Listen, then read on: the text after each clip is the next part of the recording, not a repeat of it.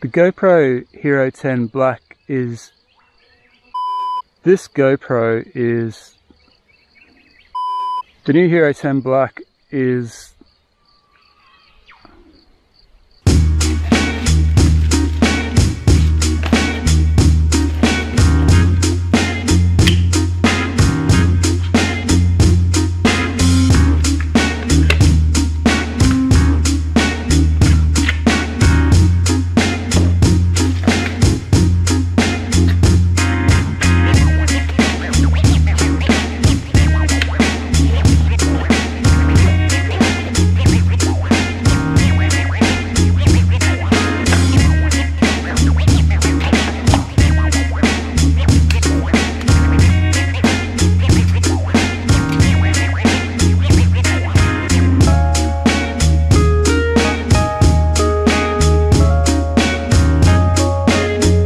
Frustrating is the word that I would use to describe this camera. If I'm getting ready to go for a ride, my brain says, grab the Sony FDR-X3000. It's a reliable workhorse. It doesn't let you down, it just does its job, and it does it well. But I have to admit, I do keep coming back to the GoPro purely because of the image quality. It really does have a way better looking image than the Sony. And I think it's also got better quality than the DJI Osmo Action. The DJI has a couple of its own drawbacks. We'll get into all that later. But basically, the short version, if you don't want to sit through all the boring details, should you upgrade to the GoPro Hero 10? Honestly, my opinion is if you're running Hero 7, 8 or 9 and you're happy with that camera, there's really no reason to upgrade to the 10 unless you specifically want the higher frame rates and resolutions that you can do with this camera. For me personally, as I've mentioned before, the bulk of my filming is done in 1080p 60. The 1080p on this camera and all the GoPros is really good quality. If that's you as well, just filming 1080p, then yeah, there's nothing here to really entice you. If you are having glitches and freezing issues with an earlier GoPro, then upgrading to this one might help a little bit. It's definitely not perfect. We'll get into that later as well. Would I recommend upgrading to the GoPro if you have the DJI? It's hard to say. At this point, if you got a DJI, you're probably used to having a camera that's super reliable and just works. But as I said, it does have its drawbacks. So, it depends. And I think getting down to the core of the problems that we have with the GoPros, honestly, I think if this camera is used as it was designed to be used by a bunch of surfers, just like this, with nothing hanging out of it, no mic adapters, no external mics, nothing else, it's pretty reliable. It's not perfect. I will go into the issues that we've had with it so far later as well. But yeah, as it is like this, just use it, film, have plenty of airflow, keep it cool, change out the battery when it goes flat. You're not going to have too many issues with it. In our experience, when you start adding things like media mod, microphone adapter, trying to charge the GoPro on the go, that's when you start getting the issues. I'd hope that they'd been fixed in this version, but to be honest, we're still having problems with that stuff. So to sum it up real quick before we go into more detail, I think that this is definitely the best GoPro that they've ever made, but it's still not perfect. If there's some feature here that you want, then you got to decide whether it's worth upgrading. They're not cheap, they're freaking expensive. But if you're pretty well happy with your current GoPro, then I probably wouldn't bother. So just quickly guys, I'll go over the reasons why I would choose the GoPro over either of these two. Definitely not reliability. Both of these cameras are super reliable. The Sony it's the smart choice, it really is. I mean, as I've got it here, it's pretty much waterproof, even with a mic plugged into it. It starts up really quick. I press that record button, bang, it's recording. The battery lasts ages. It does not mind being charged on the go at all. It's got a nice super wide view. The audio is great. It's a really good camera to use. The only downfall is the lower bitrate. It just doesn't quite have that quality. It's got pretty bad dynamic range in my opinion. You know, once you compare it to the GoPro footage and even the DJI, you can definitely tell that it's the level, you know, the quality level isn't up there. And when you're making fairly mediocre videos like we are, then you really need that quality to be up there, I think. You know, if the content isn't great, then your quality's got to be good at least. The DJI is a great little camera. The two things that I don't like about it is with Rocksteady, the stabilization turned on, the view angle really isn't wide enough, in my opinion. Not everybody's going to agree with that. You know, it's pretty good. The other thing is the audio. That's the worst thing about it, in my opinion. The microphone adapter is okay, but the audio levels are really bad. It's not a good camera for audio. Like, don't get me wrong, the audio works really well in most situations. It's just when it's strapped onto the front of a windy helmet, yeah, the audio is really bad. When it comes to audio too, I think the GoPro does the best job. Sony's really close behind, and the fact that it doesn't need a microphone adapter, you can plug the mic straight into it, is a huge bonus.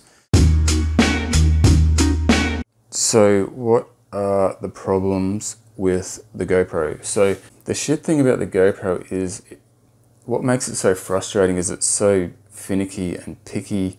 You know, these other two cameras are really just sort of robust. This one's got to have the exact right SD card or it crashes. As I said, you start adding media mods and mic adapters, it doesn't like it. It really does start to reduce the reliability in my experience. And then pretty much the final straw is when you start trying to charge it on the go when you're riding along. That's where you start getting probably the majority of your problems. The frustrating thing is, both of these cameras, they don't give a fuck what SD card's in them, within reason. They can both be charged on the go. They don't crash with with microphone adapters and shit attached to them. You can charge them on the go with no worries at all. GoPro just can't manage to pull that off, unfortunately. And that's why I say, if you're going to use the GoPro as it comes, like this, with nothing else hanging out of it, you're probably going to have a pretty good result. So as you can see here, I've stuck a bit of protective plastic over that front screen, because obviously with rocks flicking up from other bikes, you don't want that screen to get smashed. You can replace the main lens cover on the GoPro 10, but yeah, you don't want to break that one. So as I have mentioned a couple of times, once you add attachments to the GoPro, it starts to lose its reliability a little bit. Why that is, I don't know. I think they do say that the one-touch recording, the quick capture I think it's called, where you can just hit that record button and it turns on and starts recording rather than having to turn it on then record. Apparently that's not fully supported when you've got a mic adapter or a media mod attached. It does work, but it doesn't really work super reliably. I was a little bit disappointed with the sound quality from the media mod microphones too. You'll see that later in the video. They sound really tinny, there's no bass or anything to them, so I actually used the camera mics rather than the media mod microphones, if I'm not using the external helmet microphone. The other main problem that we have found is the charging on the go. Now, not all of you guys, or like I don't know many people that do this charging on the go, but yeah, it's definitely the final straw as far as reliability goes with this camera. I really don't understand why it struggles so much with this stuff. I think when you do connect the charger, it turns itself on a little bit and then it starts charging. So basically what happens is occasionally you'll plug the charger in, and it doesn't matter if you're using this magnetic charger or a proper plug-in USB-C, it'll freeze. That's what causes it to freeze. It's simply plugging in the charger, you'll know because the charging light won't come on. So yeah, for us that has been the most common cause of freezing so far. It's just connecting the charger. So obviously with us charging on the go, you can't leave this connected. It's connected to the bike at one end. You can't have it connected to the camera the whole time. You've got to get off the bike now and then. Sometimes you turn your head around and it pulls off, and then you'll just reconnect it and it'll freeze. At that point the camera won't record, it won't do anything. You have to hold that power button down for 10 seconds to reset it, then it will come back on, or pull the battery out. So why charge on the go at all? Why not just stop and change batteries now and then? Well, it used to be easy, and we didn't mind doing that, but once you start adding media mods and stuff, it gets to be a complicated process. So obviously with the new GoPro design, you've got the feet that fold in at the bottom, of course. If you've got the media mod on there, you can't remove the battery until you fold down those feet. So you've got to unscrew your thumb screw or whatever you've got attaching to your mount, remove the mount, you've got to fold those feet in, and then finally you can, open up and get access to your battery and your SD card. So it's a bit of a mission, especially in the middle of a ride. You got people waiting. You don't really want to be mucking around with that stuff. And I'm telling you, once you've started using this charging on the go method, with cameras that can do it, you don't want to go back to switching out batteries all the time. It's just so much more convenient, especially with these magnetic charge cords. They snap on. It's not hard. You don't have to fiddle around plugging them in. Just snap it on there. Comes off if you forget to unplug it. Doesn't do any damage. I just use a short USB-C extension lead here that's attached with a zip tie to the camera, so it can't pull anything, can't damage the media mod. It's just way more convenient than changing out batteries. So really unfortunate that the GoPro can't seem to handle it. Now I have updated the firmware on this to 1.16, I think is the latest version at the moment, but obviously there's still a few little issues. If they can fix the crashing when you connect a charger, that'll be 99% of the troubles with the GoPro fixed for us anyway. But not all the problems we've had with the GoPro have been related to the charging on the go. There's been a couple of other small issues. It's only happened once, but one clip that I recorded, for some reason the microphone didn't use the external mic. It was in the middle of a ride. Every other clip was fine. It's not like the mic came disconnected or anything like that. Just for some reason it didn't detect the microphone on that occasion, and that whole clip was just using the camera mic, so the audio was shit. But that's only happened once out of the whole time we've been using it. Another common problem that I've read about is the camera turning on while it's charging. It turns on by itself. Now it's really weird. Some of the wall chargers I've got here, at least one of them does it. It will make it turn on while it's charging. Most of them don't. I've got a dual USB socket on my bike. One of the ports in that USB socket will cause this thing to turn on randomly while it's charging. The other one doesn't. So it must just be really sensitive to voltage changes or something. Some chargers will they'll make the camera turn on. Like, it doesn't start recording or anything, it just turns on. See, I'll be riding along and suddenly beep, beep, beep, the camera comes on. I'm like, another thing that randomly happened was the media mod microphone stopped working completely. I thought I'd bricked the media mod itself. Everything else is working, like I could still charge it through the media mod. It still detected that the media mod was there. But yeah, those mics weren't working. I could only use the inbuilt camera microphones. I ended up doing a full reset and reload of the firmware onto the camera for a different reason, and that miraculously fixed the microphones on the media mod. So I don't know how that worked, but anyway, it came back to life. So yeah, definitely the freezing when connecting the charger and also the turning on by itself while it's charging are the two most common problems that we've had with this camera. Now, as I said, it's not a constant thing, it comes and goes. So on the last ride that I did, for example, it froze twice right at the start of the ride just by connecting the charger. I had to reset it to get it going. Gave me the shit, so I was about to throw the camera in the tank bag and not worry about filming. But after that it was fine, it came good. It didn't do it again for the rest of the day. So it is very temperamental, and yeah, sadly you just can't rely on it 100%, especially if you're using it like we do. So you guys, other than those niggling little issues that we're still having with the GoPro, I've got to say, it's a matter of opinion, but I find that the footage that comes out of this to be definitely the best. It's probably the best action camera footage you can get at the moment, especially now that I've dialed in the settings. So I'll quickly go through the settings that I'm using on the Hero 10 at the moment. Okay, so as I said, 1080, 60 frames per second. I use the wide angle view, wide lens or whatever they call it, not the super view. I'm not a big fan of super view. I use the standard stabilization setting. I don't really see much difference between standard and the boost. Apparently standard uses less battery. I think a lower level of stabilization gives a more sort of realistic feel. That's another thing I like about the Sony. It's not as smooth. This thing looks like more of a gimbal sort of type deal. This takes out the jitters, but it still looks, you know, good. In the Pro Tunes section, you've got to set that bitrate to high. That gives you better quality for starters. White balance, of course, always set that manually. I have mine set to 5000K. The sharpness I have set to medium. It's still a little bit too sharp for my liking, but it's probably the best compromise. And the color setting, I've played around with that a little bit. I tried to like the GoPro's natural setting, but in the end it's still too contrasty for my personal taste. So I'm recording now in flat, and honestly it looks way better. You don't have to color grade the shit out of it, or if you've got that white balance set manually, record with flat. All you got to do is add a tiny bit of saturation, tiny bit of contrast, and it looks really good.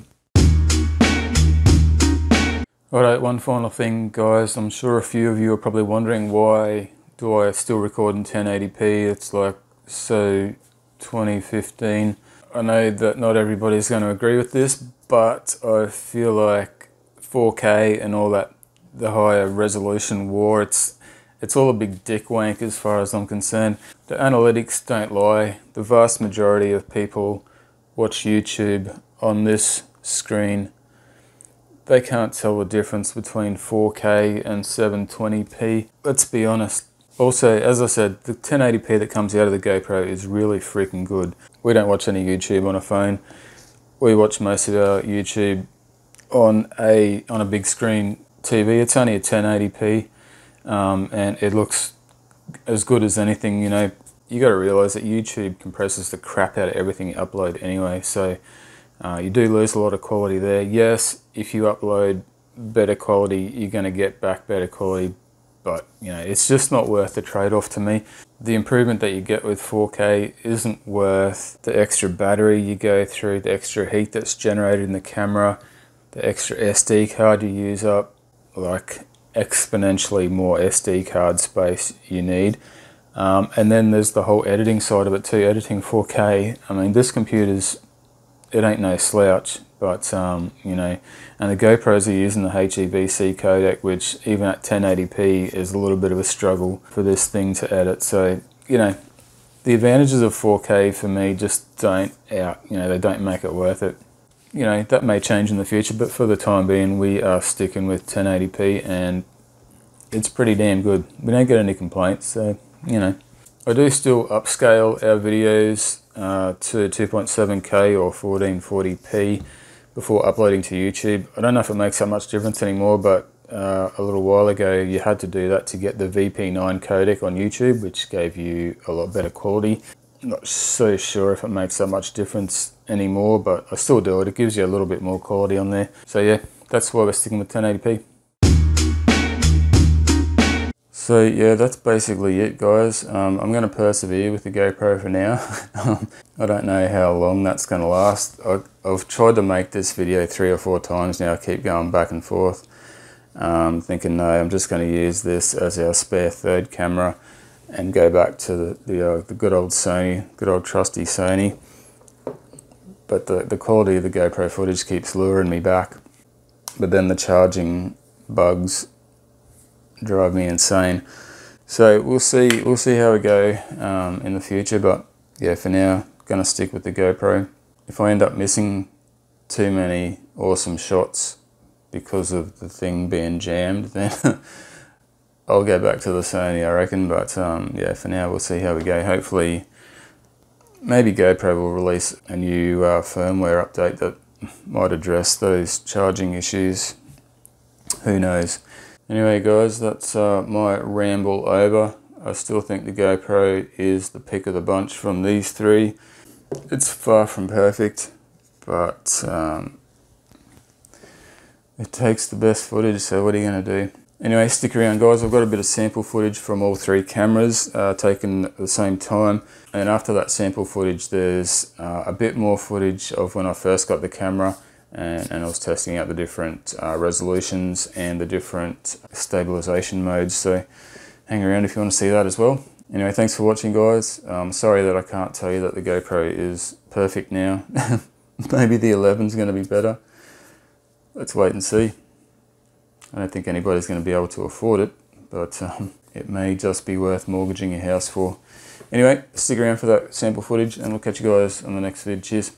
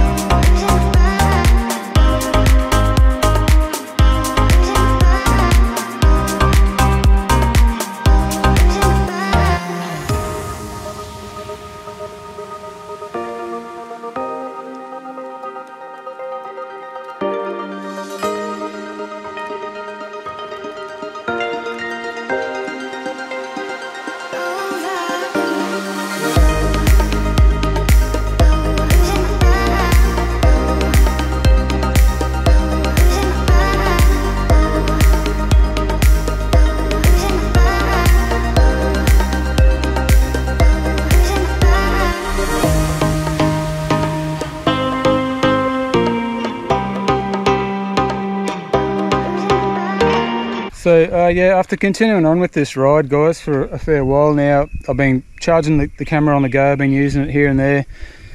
The cord's been getting knocked off and put back on. It hasn't glitched out once, so as I mentioned, it's very temperamental. It goes through phases of just not wanting to cooperate and then it'll be fine. So it is what it is, that's my experience anyway. Now using the GoPro 10 with the media mod, and the microphone I'm pretty sure is set to use the front media mod mic, so that should be fairly good quality audio there.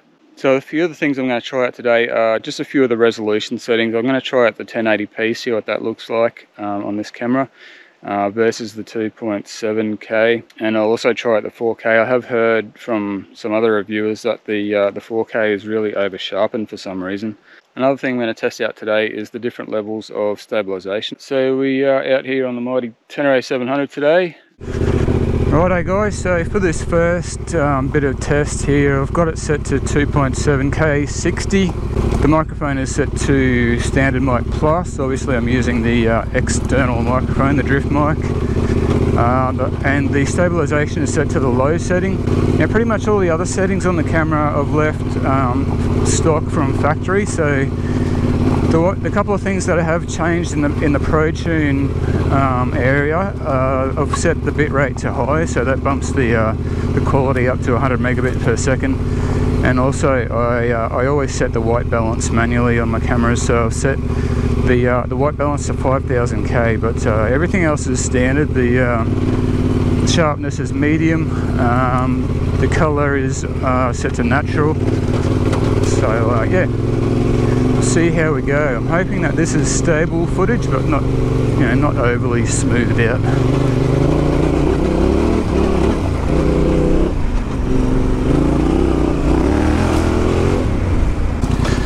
Nice rocky steps down here. Alright, so we are now at 1080p 60. Obviously, when it's rendered for YouTube, it's going to be upscaled to 2.7K, as I said, and drop down to 30 frames per second. But, yeah, see if you can, well, see if we can notice much difference. So yeah, we're still on low stabilization, and yeah, 1080p 60.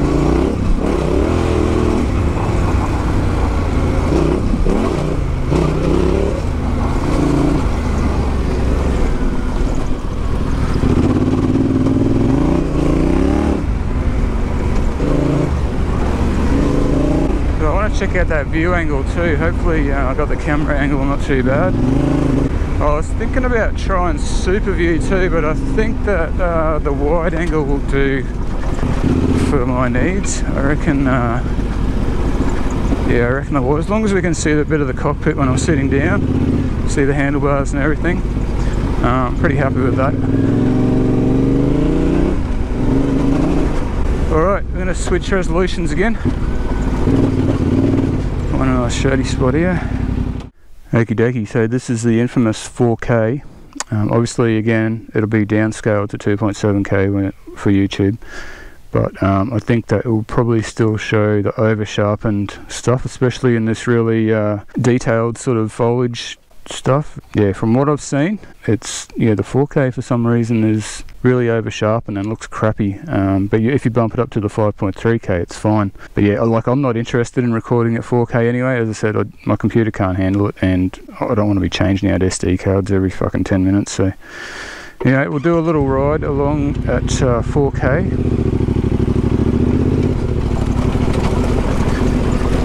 And then we might switch the audio to standard mic and try the next level of stabilization. 4K 60, drop down to 2.7K 30.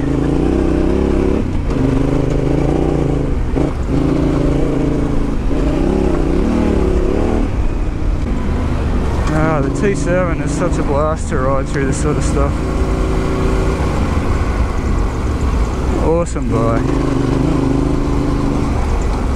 Alright, that will do for the 4K. So we've changed three things. We've gone to standard mic, from standard mic plus to standard mic, so I'm probably going to have to bump up the volume of this audio now. Going back to 2.7K 60. And also, I've turned off the stabilization, so it's completely off. I don't think many people would really want to be using no stabilization on an action camera these days. But we'll just have a quick look at it anyway and see how it goes, and also test out the audio, the standard mic setting. So it'd be interesting to see just how bumpy, you know, this unstabilized footage actually is. Oh, bloody sand. Alright, so how's that unstabilized footage? And how is the audio? And where am I? Alright guys, we are at stabilization level high, still on 2.7K 60. So yeah, high is not the highest. There's off, standard, high, then boost. So we'll try boost after this. But yeah, I just wanted to say, man, like, GoPro menus are so, I don't know, after using the DJI Osmo Action, which is so much more intuitive to use, it's easier to change settings, you can back out of the menus at any time by hitting that little X in the corner. With GoPro, you've got to scroll up, hit the back arrow at the top of each page, scroll up again, hit back, like, you know, it's, yeah. The GoPro, like, they've gotten better, and the touchscreen on this camera is a hell of a lot better, more responsive than GoPros in the past, but they still really need to work on making it more user-friendly, I think. Anyway, they're getting there. Yeah, so we're on the high stabilization setting, as I said. We'll see how this is. So I'm going to need to pick out which setting I want to use out of standard, high and boost. Whoa, there's a tree there. Looks like somebody's gone up through there.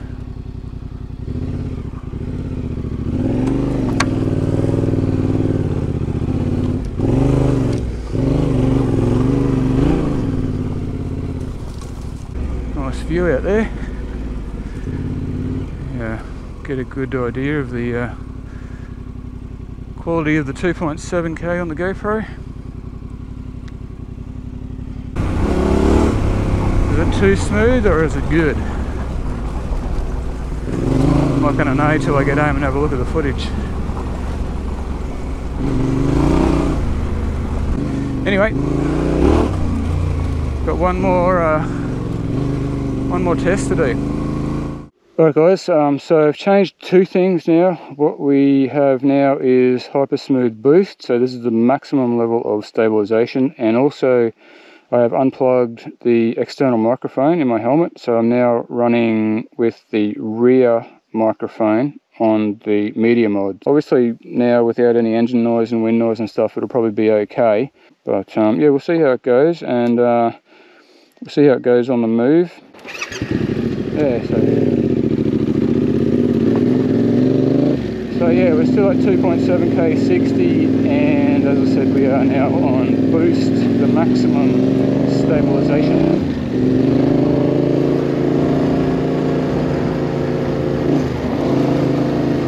Alright, so super smooth fucking footage, eh? Let's see.